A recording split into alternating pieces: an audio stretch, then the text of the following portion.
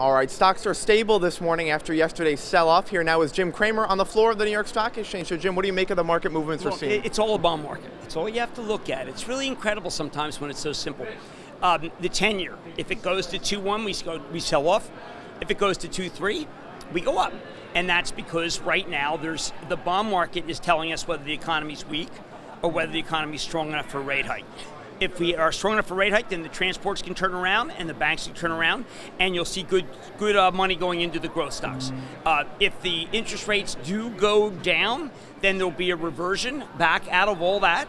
And the reason why that happens is because that's just a sign that there's too much trouble when you have rates go down from this level. And too much trouble is bad for everything. Rates go up, it's a sign of health. So just be aware, you watch this whole rally from the ugly opening, which I love. My friend Matt Horwey and I go back, he's my writing partner, go back and forth.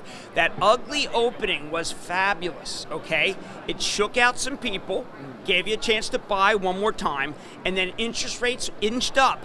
And that's what caused the turn, but it will go right back down if interest rates continue to go down. All right, so watch that 10-year. Let's move on to... That's important. The 10-year is in charge. 10 years in charge. All right, let's move on to earnings. Action Alerts Plus holding Cisco. All right, look, we had an interesting conversation. I sent... The way Action Alerts works is, and we had a very big conference call yesterday, I really urge you to join, is that I am as tough as possible. Now, I try to be tough and fair in the interview. I felt better about the idea that some of the orders that are missed are going to come back. I felt better that the competition of Huawei is not taking huge amount of business. I felt not so great about the percentage of business that is software as a service versus old legacy hardware of routing and switching. That's 31%. I felt that they need to do an acquisition with their $68 billion in cash in order to be able to make it so that they move their business faster to software. Now, this is a very similar situation to IBM, very similar, right down to the yield.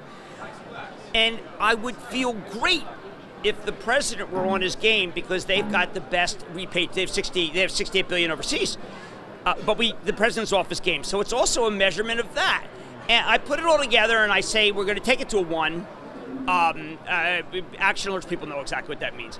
And I feel that at a 3.7% yield, they're paying you to get it right. June analyst meeting, Chuck's a straightforward guy.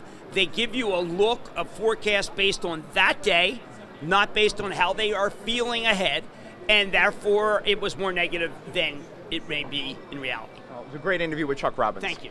All right, let's also talk about Walmart. You talked about that on Mad Dash. Look, it's now Walmart versus Amazon. Now this is it. Walmart has figured out what to do. Walmart knows that Amazon's Achilles heel is fresh food. Absolutely the Achilles heel. Walmart can offer it. It's very hard for Amazon to ship fresh food. Now maybe Amazon does some same-day delivery, but that's very expensive. I don't know whether that would eat into their margins with Prime. They might not care initially, but in the end, I think Walmart's got a formula. And no one else can compete with Walmart because no one else is in a position where they have a CEO, Doug McMillon, who's backed by a family, and he's done a remarkable job. He raised wages, which has then therefore kept people much longer. You used to have a lot of turnover there. They've got a strategy, and this isn't even Jet.com.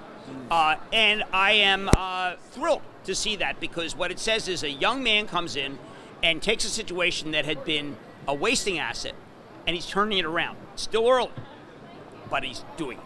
All right, staying with e-commerce and retail, what about Alibaba? Alibaba is a revenue story, but we didn't know that. We always thought it was an earnings and revenue story. They came out with a number that did not do the earnings, but they did do the revenue. So, and the revenue was incredibly fast.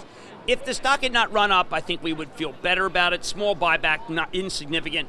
But in the end, Baba remains something I like because of that revenue growth. All right, and then on Stop Trading on Stalking the Street, you talked about Ascena Retail. Yeah, this is just a sad story. This is Dress Barn, it's Ann Taylor, it's Maurice, it's Justice. And they basically just say, look, the secular headwinds are just too great right now. They have 4,900 stores. I would not want to be their landlord right now. I think they need, they have to close some stores, I think. A lot of stores, maybe. The clock is ticking. All right, and then we'll end with earnings to watch. We've got Foot Locker. Foot Locker, it could be like Children's Place. Children's Place had a remarkable quarter. Jane Elfers continues to do everything right. Children's Place is a place where you have to try on clothes for kids because kids change size, and that's why Children's Place is done well. Foot Locker, same deal. You got to try them on, and when you have to try them on, that does not make it right for Amazon because feet change in size when you're growing up. So when you look at why Foot Locker and Children's Place have dodged the mall bullet, it has to do with the need to be personal and change and look at sizes. All right, Jim Cramer, as always, thank you so much. And for more on the stocks Jim mentioned, please head back to TheStreet.com.